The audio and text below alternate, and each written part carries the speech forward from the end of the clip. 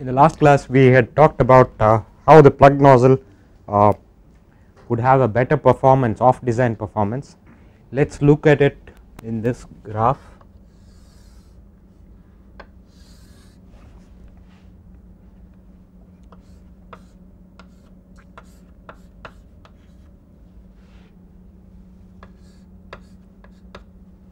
If we have PC by PE on the x axis and CF on the y axis, this is a log scale.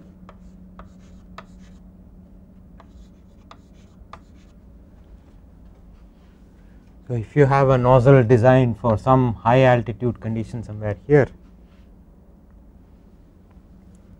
a conventional nozzle or a conical nozzle will go like this,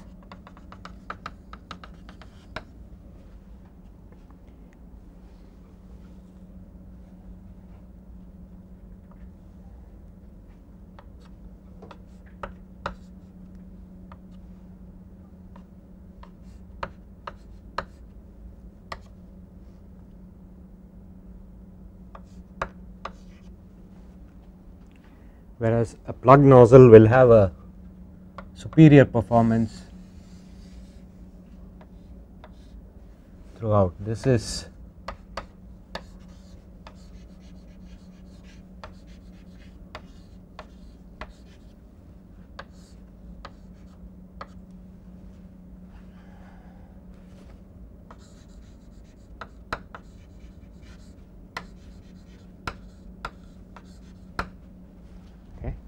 so the conical nozzle has a much inferior altitude at conditions other than the design conditions. Its performance is not as good as a plug nozzle or an aerospike nozzle. Okay. So next we move on to the other topic, that is thrust vectoring. Right. Thrust vectoring is something that is used by all missiles as well as launch vehicles.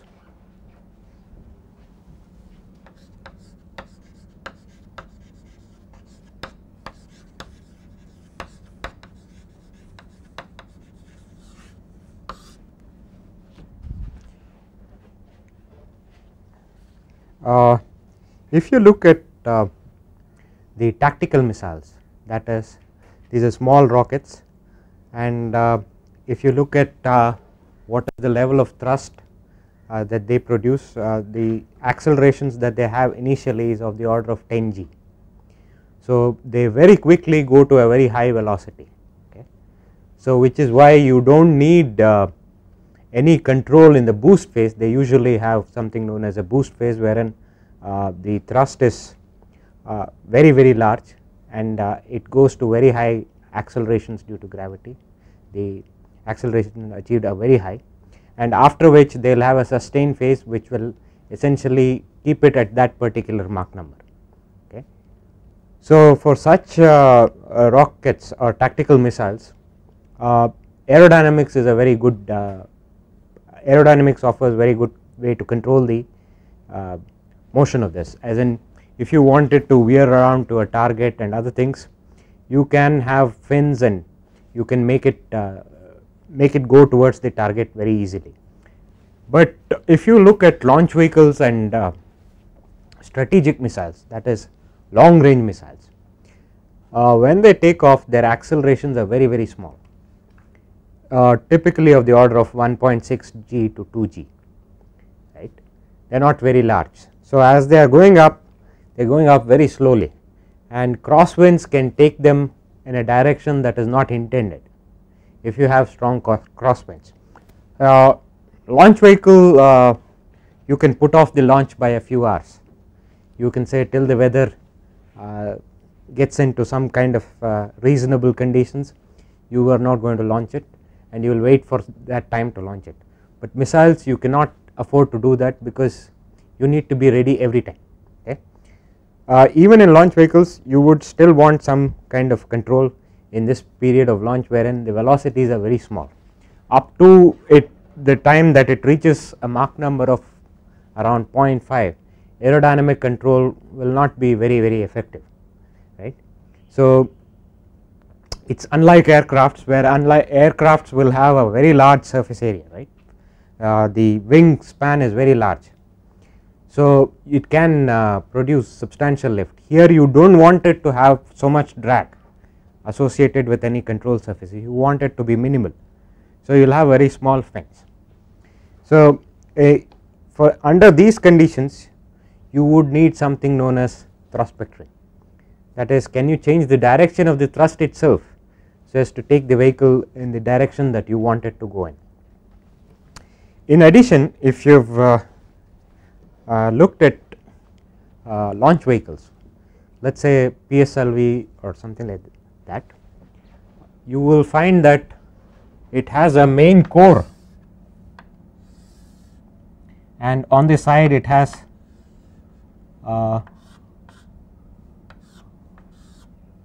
small strap-ons, right. PSLV has 6 strap-on motors,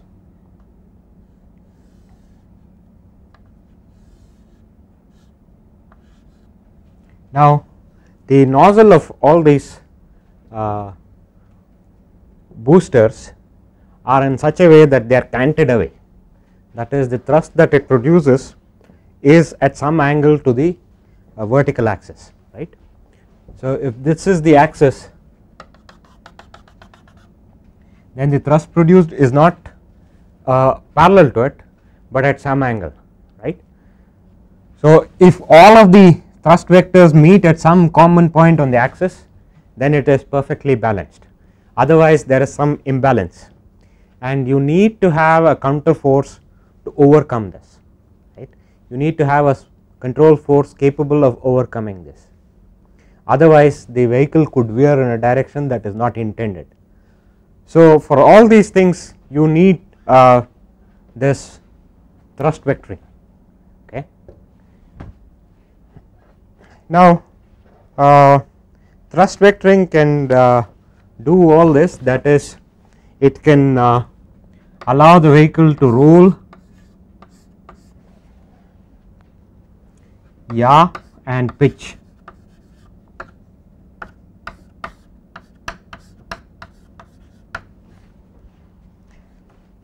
In this class we will concentrate on what are the ways in which we can vector this thrust, what are the means that are available and what is it that is practiced and what can also be done, okay.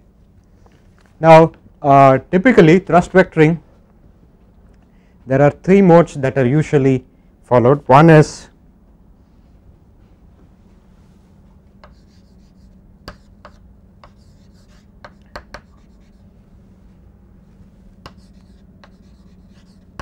gimballing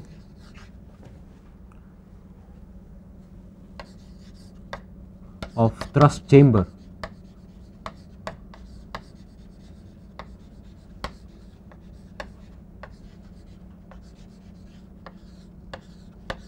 or nozzle,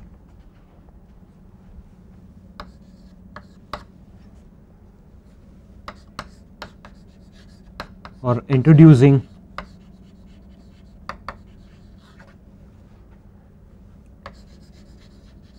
mechanical control surfaces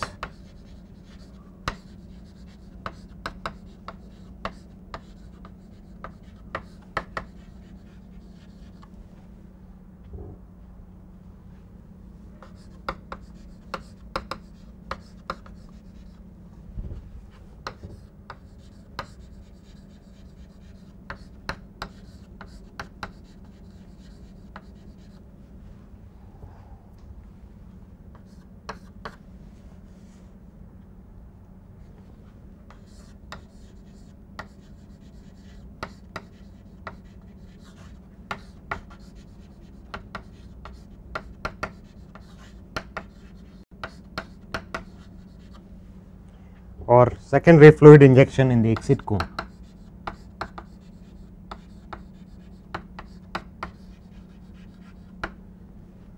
Okay. We will look at each of them in a little more detail in this class.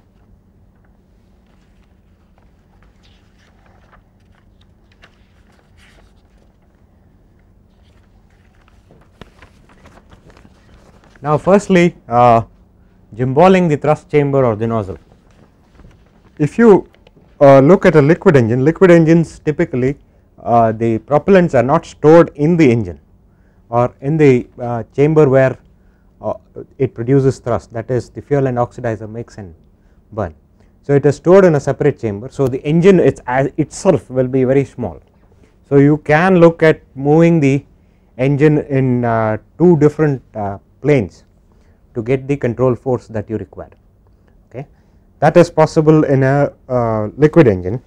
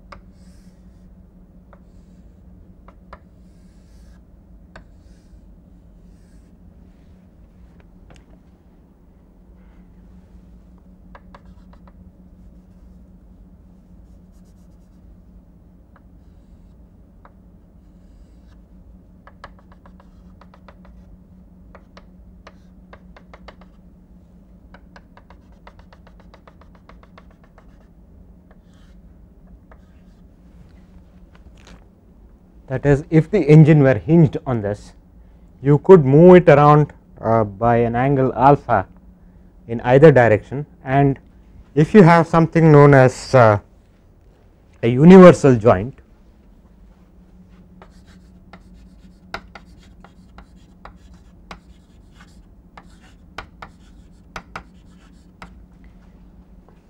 universal joint is nothing but if you have two hinges, right.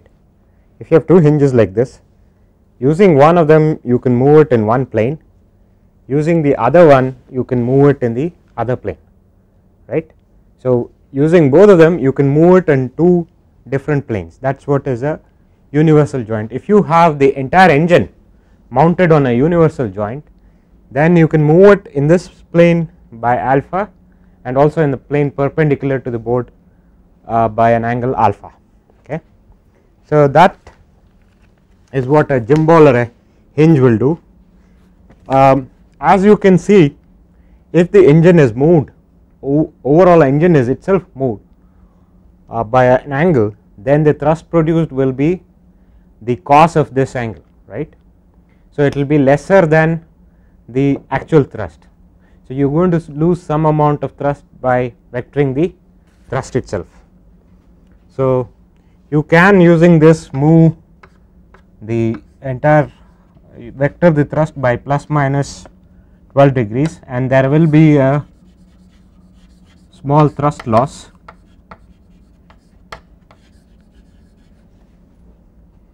and this is typically used in only liquid engines.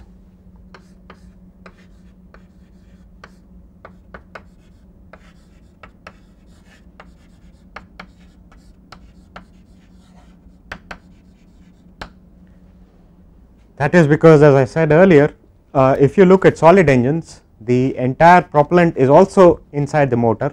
So it would be very difficult to move the entire motor because the weight of the propellant is also there, whereas in a liquid engine the propellant is stored elsewhere, and only thing is you need to have flexible hosing, otherwise it will not allow this kind of movement. Okay. So you need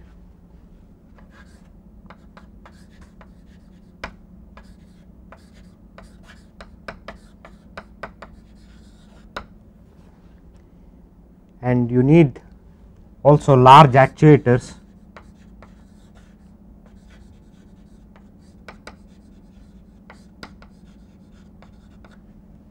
to move this. Okay.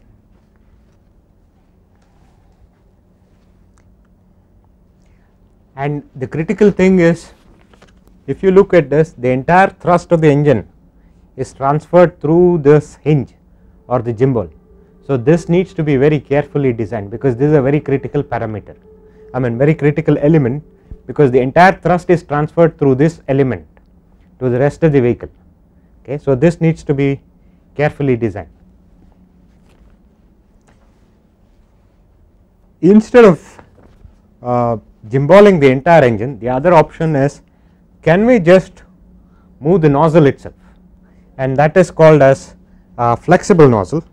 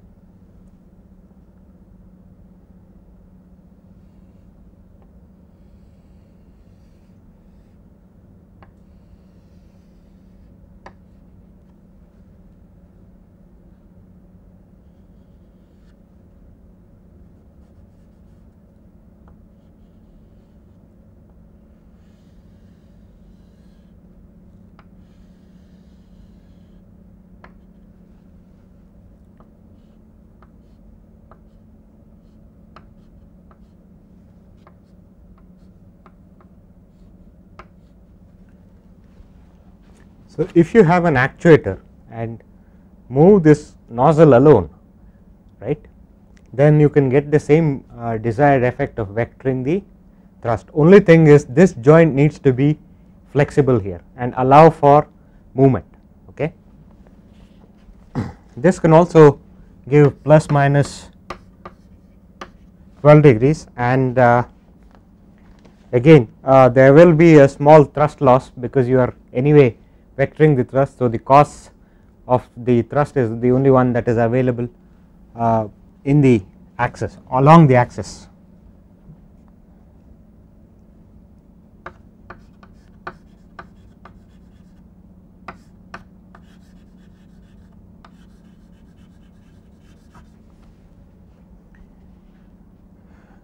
This has also been used in both solids and liquid rockets.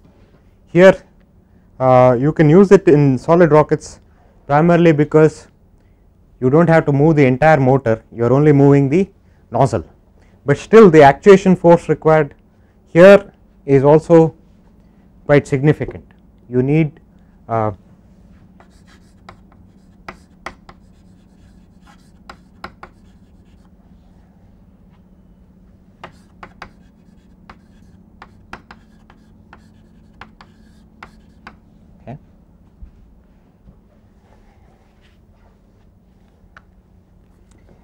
the last of this variety is, again, if you have something like a ball and a socket joint instead of this one, you can move the nozzle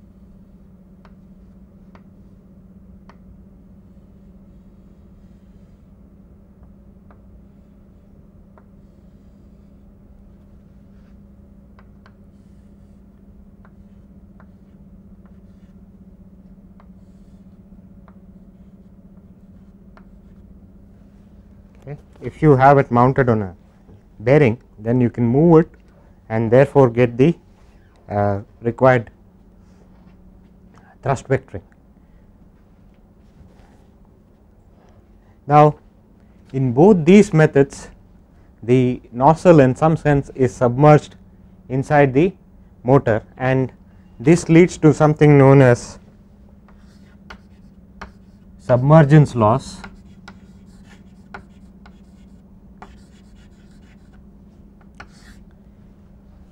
Primarily, if you look at the gases coming out, they need to, you would also have propellant stored in this direction. If it is coming in this direction, it is a lot easier. Otherwise, the gases coming from burning of the propellant in this region will have to turn through a large angle, and that will lead to some losses, because the flow will now have to turn through a large angle to get to the nozzle, and that is given by something like, it varies between 0.4 to 1.2% loss in ISP.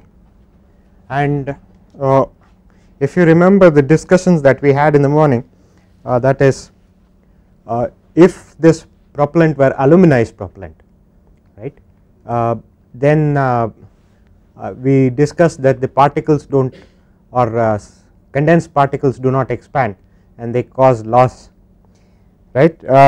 This gets coupled with that, and depending on the percentage of aluminum present in the propellant and the amount that the nozzle is submerged, the loss could be higher. I mean, this, it is within this range. It could be higher if it is more submerged, lesser if it is less submerged. Okay.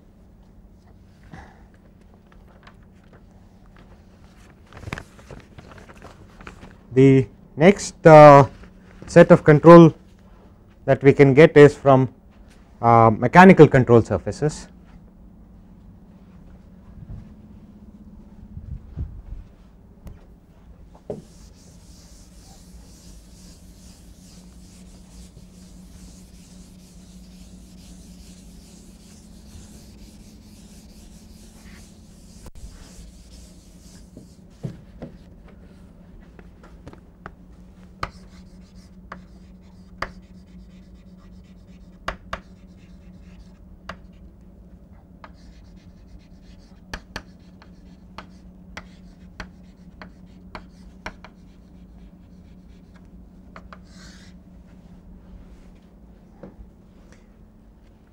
Here, if you are using mechanical control surfaces, what you will have is something jetting into the exit flow, and therefore you are going to obstruct the flow and cause the required thrust vector.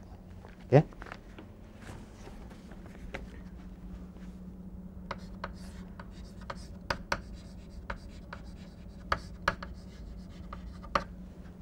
Jetavators are something like this. If you have a rocket motor,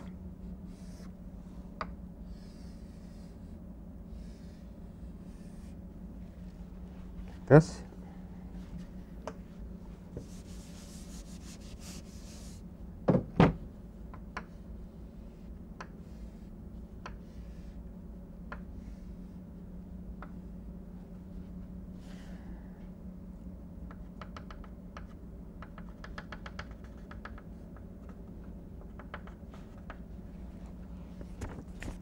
at its normal position it is something like this, and if you want to have a side force, you could change its position to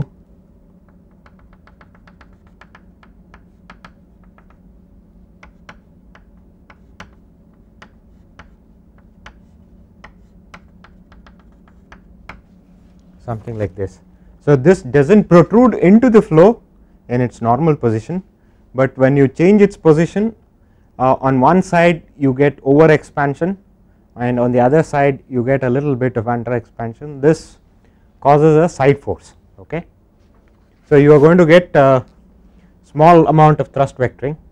If you are using this, you will get something like plus minus 7 degrees of thrust vectoring, and compared to the previous ones this is a lot better in that sense that firstly it does not require a very large actuation power, right, because you are only looking to actuate a small surface and therefore the power required is smaller here. These are used in solid rockets.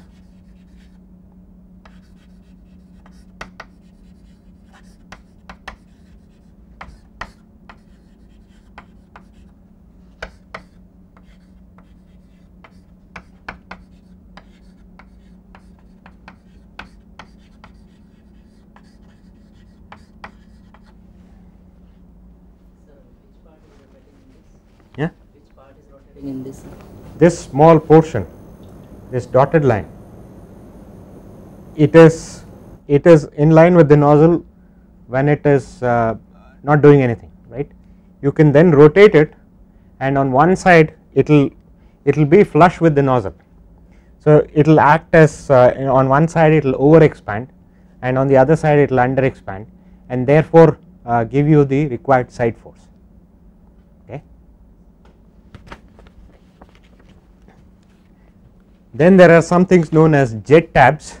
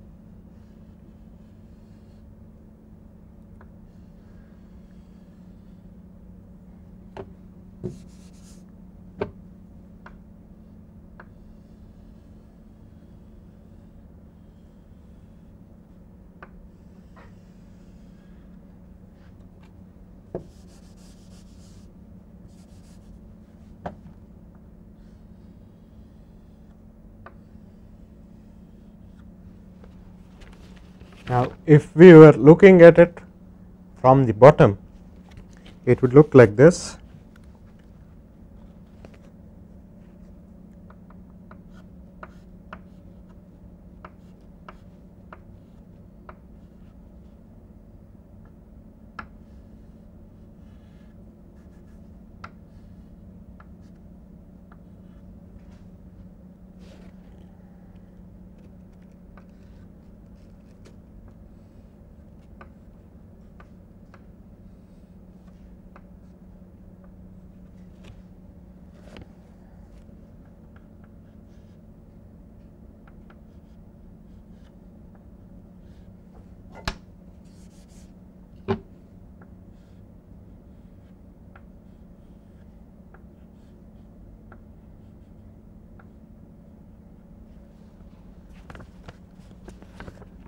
Now you could move this into the flow as per requirement, okay, and depending on the amount this obstructs the flow, you will get the thrust force proportional to that. Okay. So as such, this does both these do not obstruct the flow in their normal position. So, they do not add to any loss in their normal operation, but when they are used they will lead to a small loss. With this you can get plus minus 14 degrees of change in the thrust, and whenever this is in use it leads to something like 1%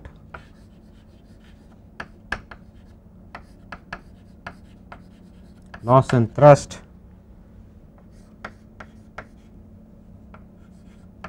per degree of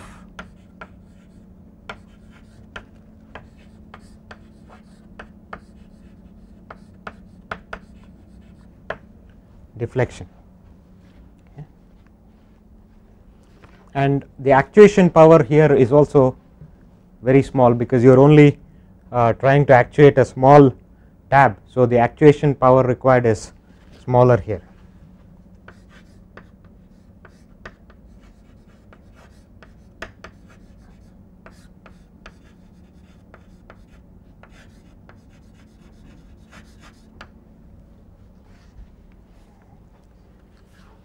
The last in the mechanical control surfaces is something known as a jet vane.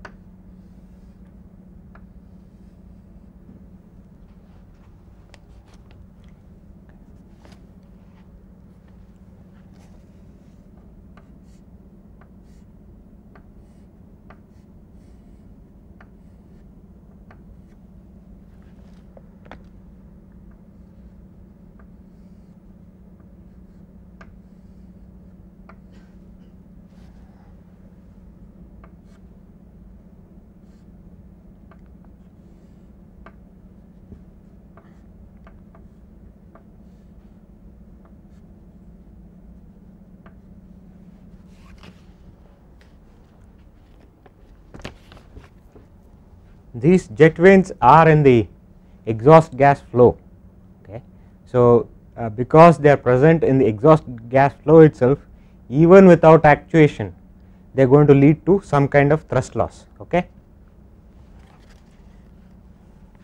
So, they are going to have, you are going to have some thrust loss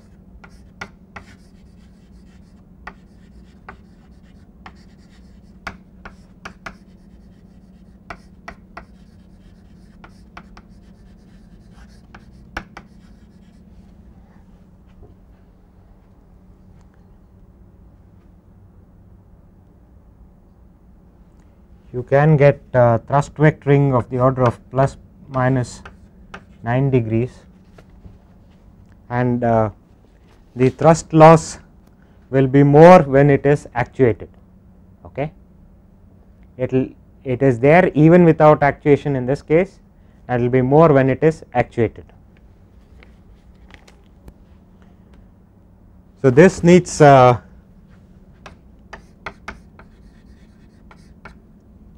pretty good heat resistant material.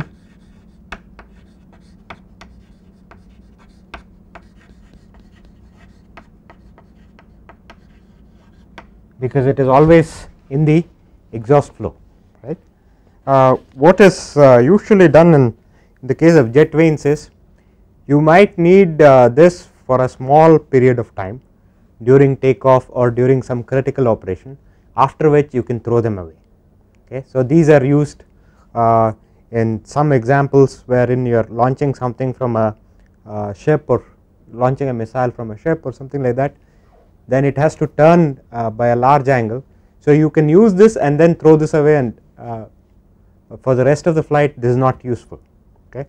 So, it is used for a very small period of time, Now the last thing that is used actually in rockets is the liquid injection.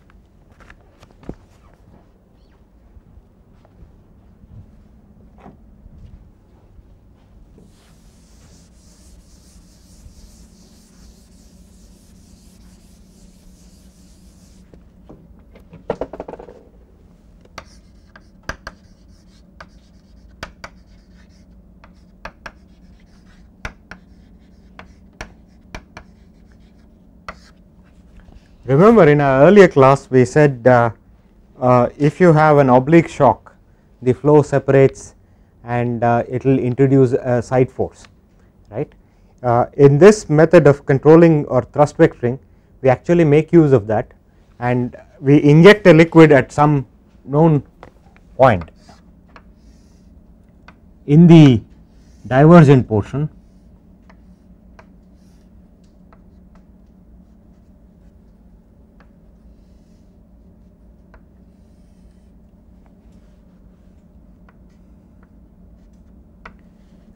that is, let us say we inject the liquid at this portion. Because of the liquid coming out here, an oblique shock develops upstream of this liquid injection point, and because of this you will get a side force, right, because in this portion it actually acts as a nozzle being cut off and after some length, and therefore it gets you the required side force. Okay. SITVC is used in PSLV's stage 1 motor for thrust vector control.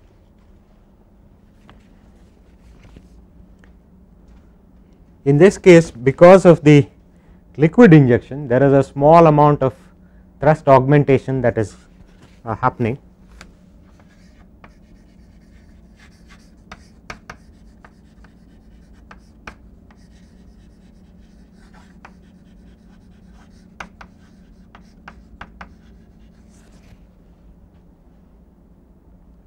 The liquid that is used is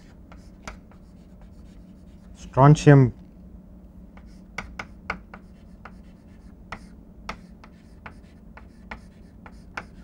perchlorate. Now the reason for using such a liquid is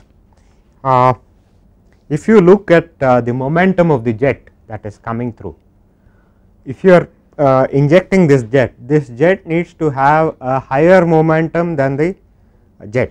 Okay. So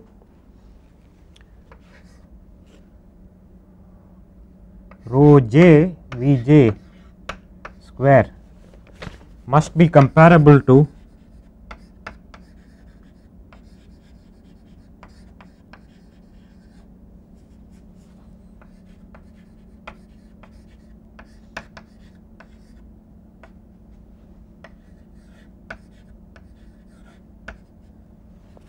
rho g Vg square. Now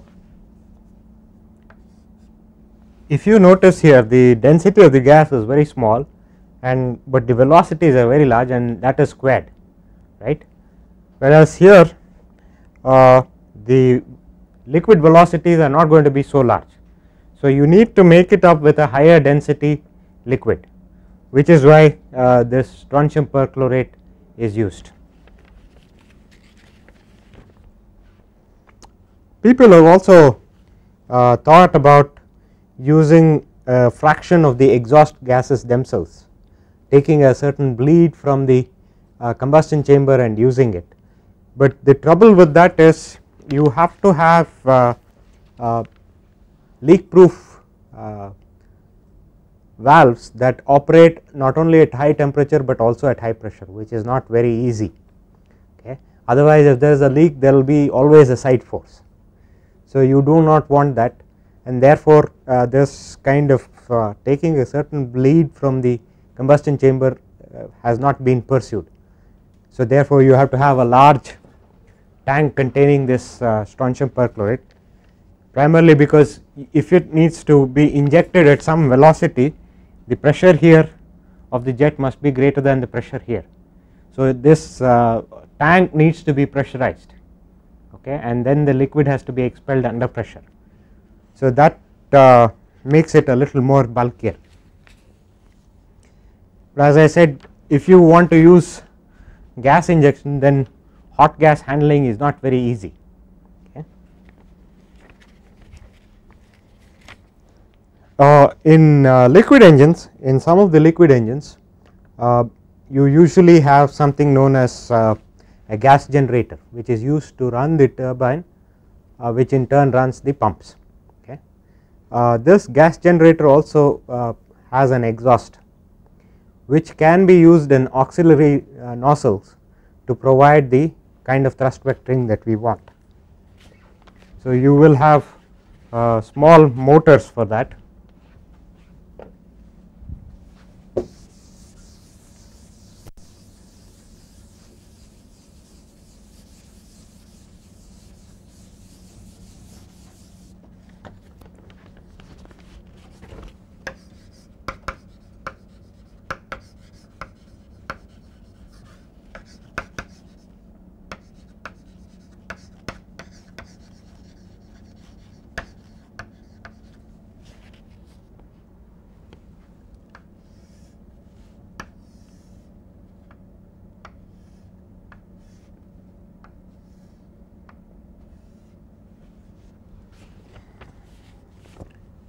If this is the main engine, you could have small engines that can be moved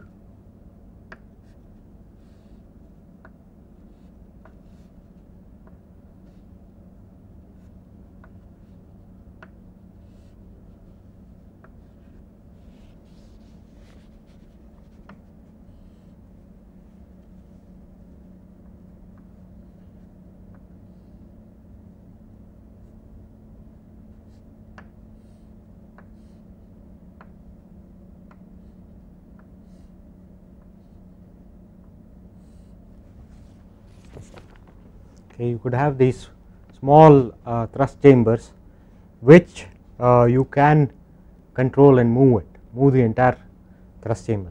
That will give you the required side force that is required. Okay. But in this case, the thrust vectoring that is possible is very small, not very large. Okay. So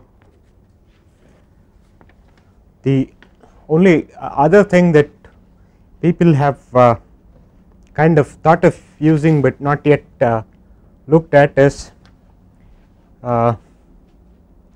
in this case, instead of using a liquid, let us say one has a liquid rocket motor, a small liquid rocket motor, and inject the exhaust gases here. That could also give you the required side force, primarily because you will have a very high jet velocity. Okay. And if you want to switch off and switch on this, it is not very difficult, because you are only going to operate the liquids, right. Switching on and switching off a liquid rocket motor is not a problem, but this is something that has not been pursued and probably could be pursued sometime later.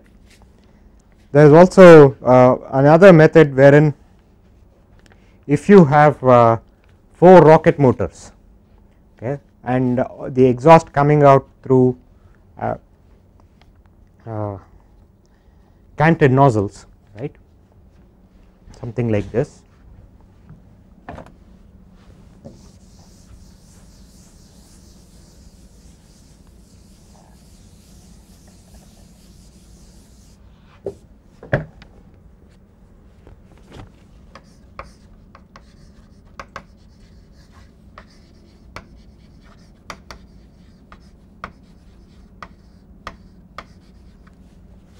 Let us say you had 4 rocket motors, liquid rocket motors, that are providing you the thrust. Then you could have a situation wherein, if you look at it from the bottom, let us say these are the exhaust ports of these 4 motors. You could increase the thrust and decrease the thrust in 2 of them to get your required control force. that is, let us say if you want to pitch up and pitch down, right. So you could actually increase the thrust of this to pitch up and reduce the thrust in this, so that this will cause a this will make the pitch, which if you are looking into the board, this will cause pitch down. Okay. If you are looking into the board, this will cause the vehicle to pitch down. Okay. And similarly you can have, this is for pitch, for yaw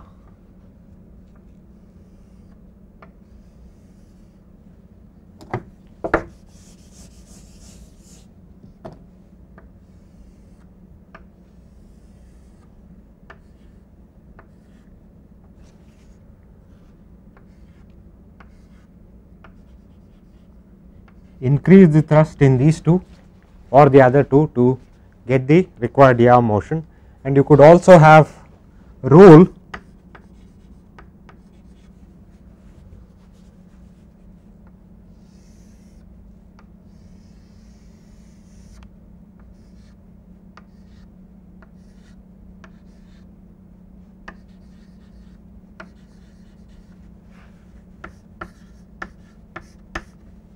using two of them in this fashion. Okay.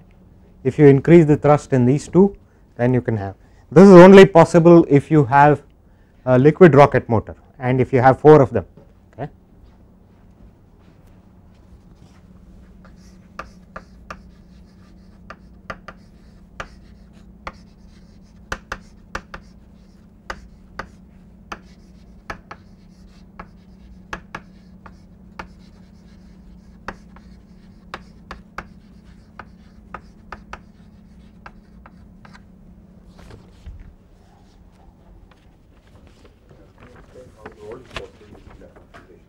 If you have this is canted nozzle, so the thrust vectors will not be parallel, I mean perpendicular to the board, it is at an angle. So you will have that roll. Till now we have looked at this rocket propulsion course in this fashion, that is, we have not looked at what is the thing that is there in the thrust chamber. We have looked at nozzle, we have tried to derive equations to get the specific impulse of the nozzle. We have not bothered ourselves about what is the kind of engine that is there, liquid, solid or hybrid. Now let us look at in the next class we will start looking at the different kinds of engines, that is solid, liquid and hybrid motors. Okay. Thank you.